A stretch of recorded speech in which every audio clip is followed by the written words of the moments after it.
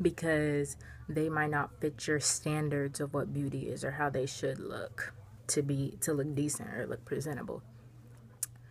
I remember I have this friend, and one time for a period of time she decided to wear her hair natural, and it was kind of like not in an afro, but she wore her hair natural. And from that time that she was wearing her hair like that, like I knew people that were saying like, "Oh, what is she doing? Her hair is nappy. She need to do something with her hair. Like that don't look right. That look ratchet. It looks ghetto." But it's like, who are you to say how somebody should wear their hair? Who are you to say how somebody needs to look? If that's how she wants to wear her hair, let her wear her hair like that. It's like when I take out my braids, I have the same hair that she does. So what's the problem? What's the issue?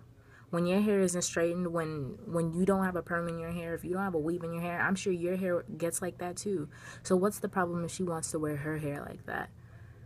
There's really no issue, and you shouldn't judge her. You shouldn't call her out of her name, or you shouldn't make fun of her because she decided to wear her hair like that.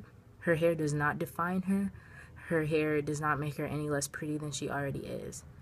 So who are you to talk about her? Who are you to say things like that about her? Let her do what she wants to do. You have no place to say anything. It's not in your place. Um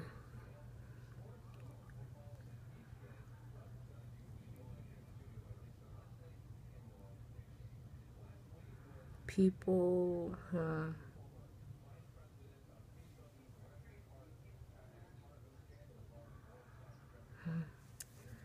not sure what I'm trying to say exactly, but